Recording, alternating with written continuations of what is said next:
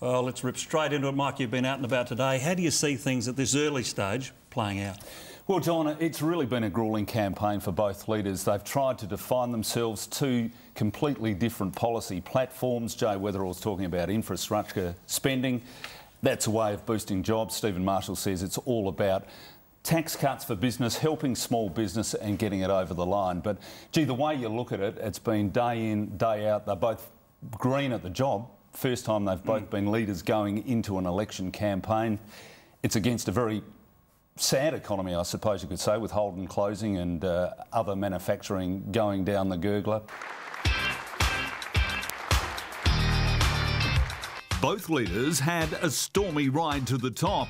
Jay Weatherall's elevation came in a surprise attack on Mike Rann after almost a decade as Premier. A factional deal in mid-2011 stitched up the leadership as Rann was tapped on the shoulder and asked to make way. He reluctantly agreed but demanded his own terms and in his own time. That's it. I'm out of here. Adios, Adelaide. Arrivederci.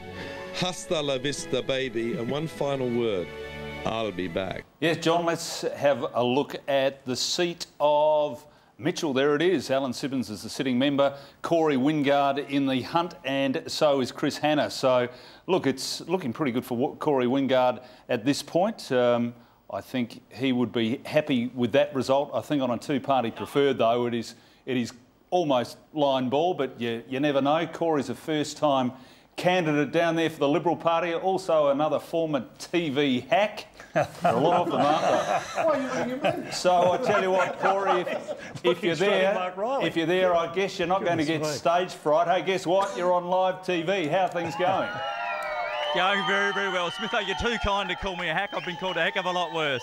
Now, Smitho, you want to talk to us about something in Ashford. We spoke to Steph Key just before Paul Kiker. What strikes you about the Ashford situation? It was interesting, Jane, because the very, very first day of the campaign, Stephen Marshall hot-footed it down to Ashford. Taria Monteagle, who was the candidate down there, she's worked really hard as the Liberal candidate.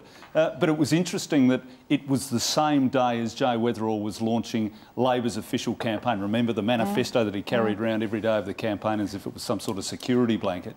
So they put a lot of store in Ashford. They wanted to win it. They had the ribbon cutting there. It was a big media event on the day.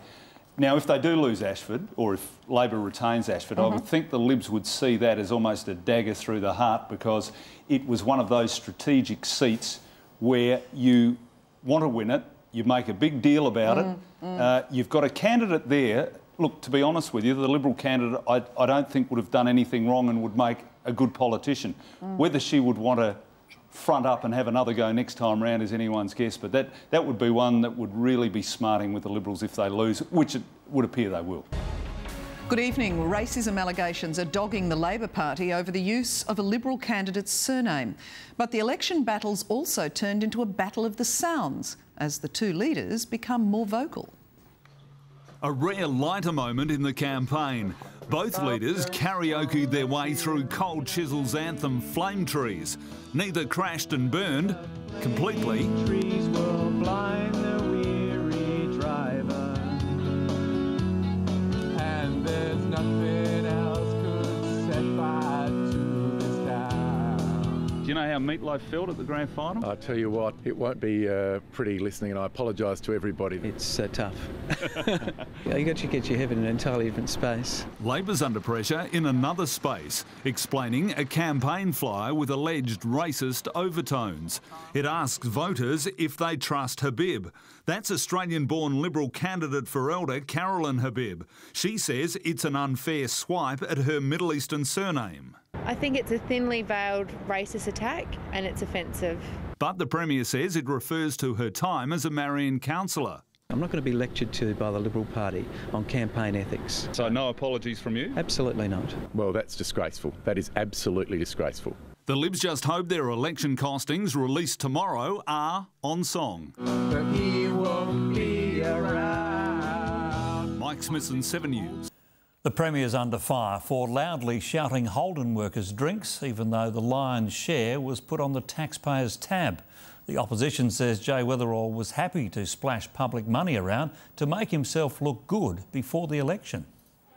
The Premier soaked up the moment last December. I'm shouting the bar.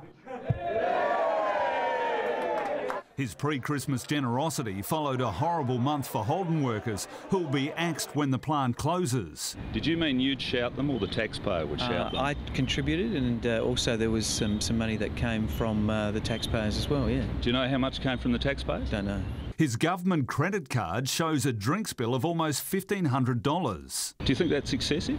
No, I think that's fair enough. If I was shouting a beer, it'd be coming out of my pocket though. How much did you put in from your own pocket? I'm not sure. And neither is the hotel. A senior staff member told 7 News they clearly remember a credit card payment but can't recall the Premier handing over his own money. Must be able to remember. Oh, it was a couple $100, I don't know what it was. The Premier's office now says he later chipped in $500 off a total bill of almost $2,000. That he's dressed it up in a pre-election period as something else. So here he is being the good bloke, like me, support me. The same government credit card also shows media Christmas drinks of $2,000. Mike Smithson, 7 News.